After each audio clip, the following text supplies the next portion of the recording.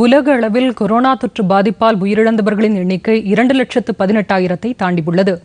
பாதிக்கப்பட்டவர்களின் எண்ணிக்கை 31,54,000-ஆக அதிகரித்துள்ளது. சுமார் 9,65,000 பேர் குணமடைந்து வீடு திரும்பியுள்ளனர். அதிகம் பாதிக்கப்பட்ட அமெரிக்காவில் உயிரிழந்தவர்களின் எண்ணிக்கை 59,000-ஐ எட்டியுள்ளது. அந்நாட்டில் சுமார் 10,36,000 பேர் இந்த தொற்றால் பாதிக்கப்பட்டுள்ளனர். அமெரிக்காவில் மிக அதிகமாக பாதிக்கப்பட்ட நியூயார்க் மாகாணத்தில் நேற்று உயிரிழப்பு சற்று குறைந்துள்ளதாக அந்த மாகாண ஆளுநர் தெரிவித்தார். ஸ்பெயினில் இந்த தொற்றுக்கு 2,32,000 பேர் பாதிக்கப்பட்டுள்ள நிலையில் சுமார் 24,000 பேர் உயிரிழந்துள்ளனர். அந்நாட்டில் தொற்று பரவல் கட்டுப்படுத்தப்பட்டுள்ளதை அடுத்து ஊரடங்கை படிப்படியாக தளர்த்த முடிவு செய்யப்பட்டுள்ளதாக அதிகாரிகள் தெரிவித்துள்ளனர்.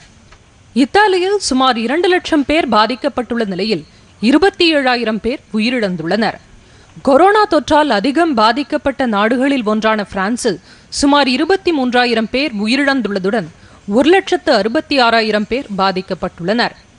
புதிதாக பாதிக்கப்படுவோரின் எண்ணிக்கை குறைய தொடங்கி இருப்பதால் மே 11ஆம் தேதி முதல் அங்கு ஊரடங்கு கட்டுப்பாடுகளை தளர்த்த முடிவு செய்யப்பட்டுள்ளது. பிரிட்டனில் சுமார் 21,000 பேரும் ஜெர்மனியில் சுமார் 6,000 பேரும் இந்த தொற்றால் உயிரிழந்துள்ளனர்.